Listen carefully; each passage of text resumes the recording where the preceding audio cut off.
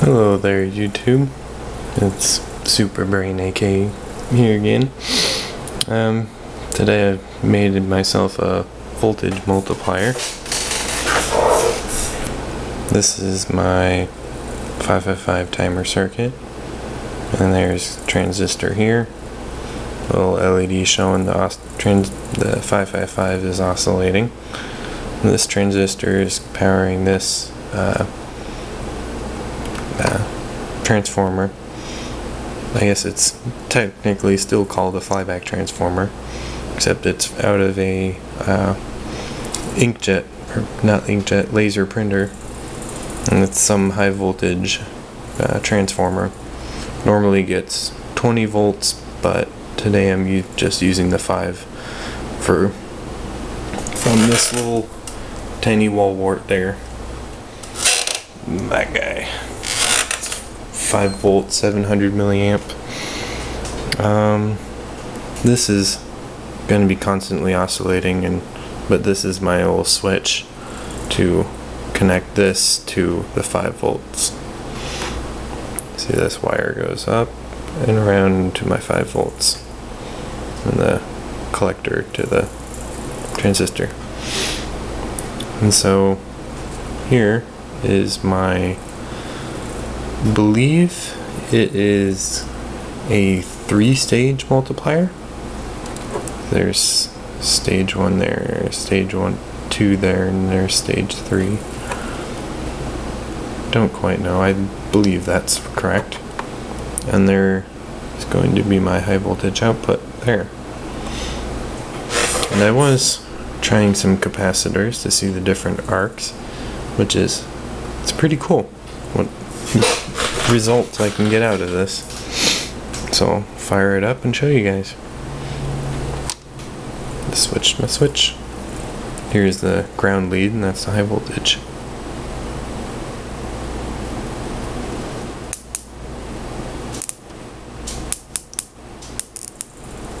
Let me turn off the light.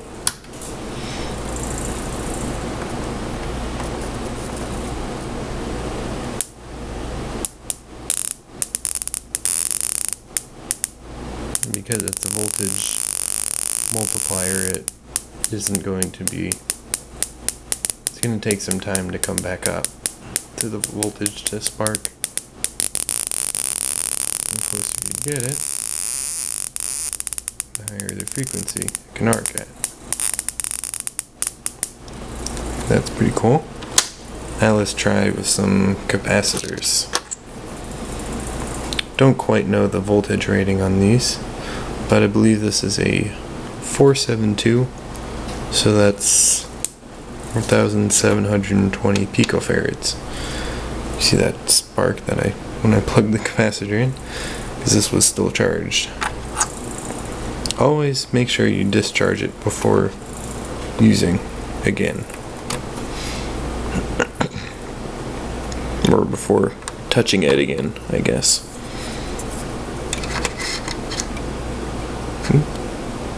Did it again.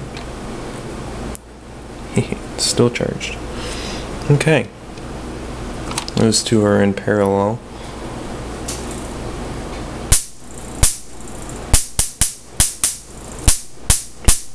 Much bigger sparks. Whoop.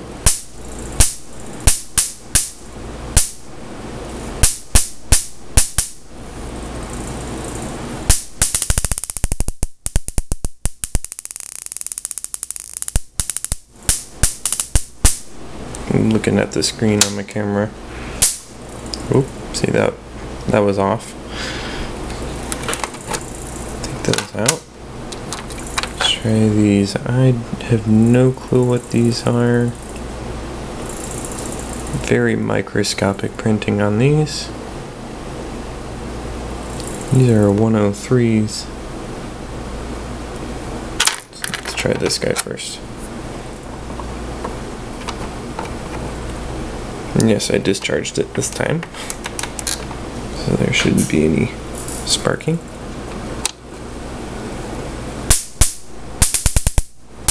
Just about the same as those two others. discharge, remove capacitor, put these guys in,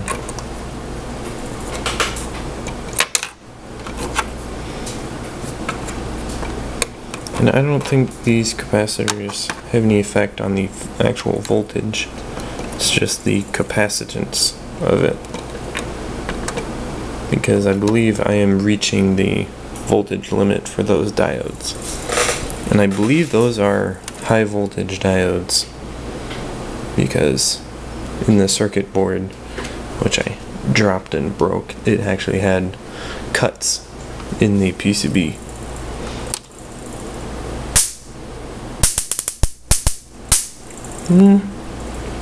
This was a little bit bigger capacitance. Turn it off, discharge, remove capacitors. Now for the monster. This is 143, which is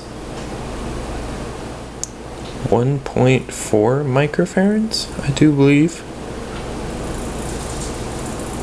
I don't know, you guys can correct me on that, but it is 1.2 kilovolt rating, 2 kilovolt DC rating.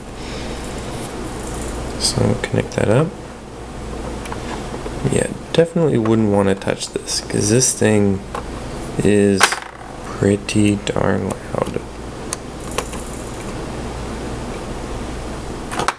See if I can get it in here. Come on, come on. Gosh. Sorry about this, guys. Uh-oh, one more minute.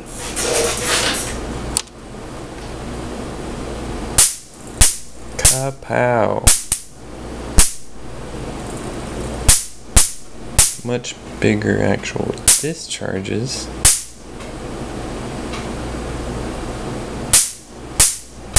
But not any more volts. Just the capacitance. Well, thanks for watching, guys. Have a good day.